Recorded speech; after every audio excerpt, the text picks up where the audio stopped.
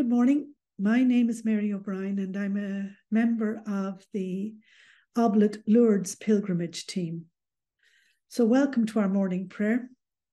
And as we gather for prayer, let us call to mind all those for whom we wish to pray and all those others who have asked us for prayers for themselves or for other people. We place all these prayers, all our hopes and wishes for this day in the loving hand of God. We begin in the name of the Father and of the Son and of the Holy Spirit. Amen. Let's pray together the Our Father to start. Our Father who art in heaven, hallowed be thy name. Thy kingdom come, thy will be done on earth as it is in heaven. Give us this day our daily bread, and forgive us our trespasses, as we forgive those who trespass against us. And lead us not into temptation, but deliver us from evil. Amen. Our gospel this morning is from St. Matthew. It's chapter 22, verses 34 to 40. When the Pharisees heard that he had silenced the Sadducees, they gathered together, and one of them, an expert in the law, asked him a question to test him. Teacher, which commandment in the law is the greatest? Jesus said to him, You shall love the Lord your God with all your heart and with all your soul and with all your mind. This is the greatest and first commandment. And the second is like it. You shall love your neighbour as yourself. On these two commandments hang all the law and the prophets. For these morning's prayers, we're asked to reflect on the gospel of the day. And this gospel, today's gospel, is one where it hardly seems necessary to say more than the words you've just heard.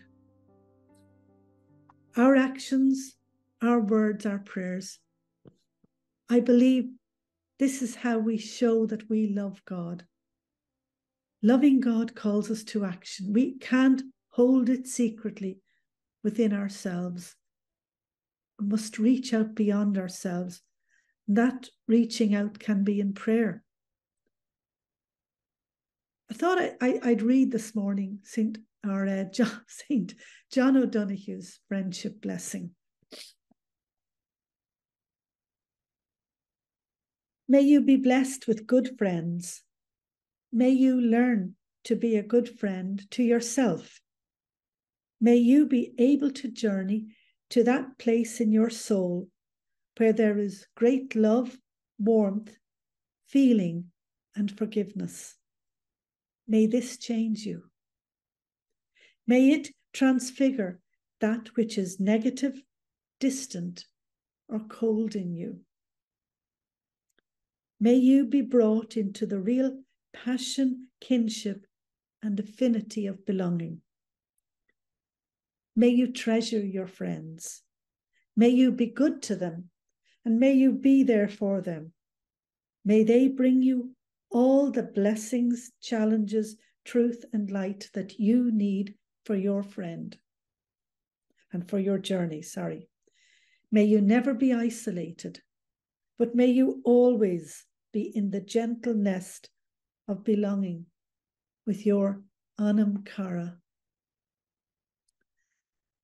And for those who don't know the Gaelic Irish language, Anam Cara means soul friend. And just think of that few words and say, being blessed with good friends. Jesus, God is our good friend. So we're asking that he transfigure us, that with him in us, we may have all these blessings. May he brings us these truths and challenges in our daily lives. And at the end of it all, from me, may you know that you are always held lovingly in the hand and heart of God. in the gentle nest of belonging with your God. So let's join Mary to our prayer as we say, Hail Mary, full of grace, the Lord is with thee. Blessed art thou among women, and blessed is the fruit of thy womb, Jesus. Holy Mary, Mother of God, pray for us sinners, now and at the hour of our death. Amen. So thank you for joining me this morning. May you have a good day. May God bless us all and keep us safe this day. In the name of the Father, and of the Son, and of the Holy Spirit. Amen.